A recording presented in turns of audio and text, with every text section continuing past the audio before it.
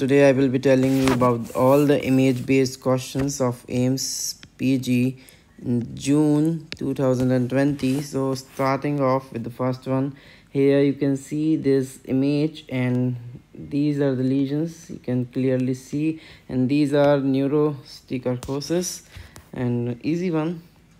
Now this image was given and was asked, the answer was dermatitis artifact. This lesion you can see here. Now the neurotransmitter released from substantia nigra, also this area was marked and was asked that which neurotransmitter is released from substantia nigra. If you identify this, that the question becomes so easy for you, that norepinephrine is released from substantia nigra. Now the instrument was given and you have to identify which instrument it is. So these are the basic things you learn in your profs. So this is the Perkins mastoid retractor, easy one if you remember them. So now the next image one that was asked, this area pyriform sinus was marked and asked that which area it is. So pyriform sinus was asked. Now this posterior view image of the femur, and this area was marked and they asked which muscle is attached here. So they marked gluteal tuberosity and the answer was gluteus maximus. Now nasolacrimal duct probing was asked. Now this image was there between the nose and the inner canthus, this area, not in the eyes, not in the nose, in the inner canthus between in the eyes. So this is nasolacrimal duct probing. Now this image was asked and see clearly, if you can see this is a fissure fracture in skull fissure fracture.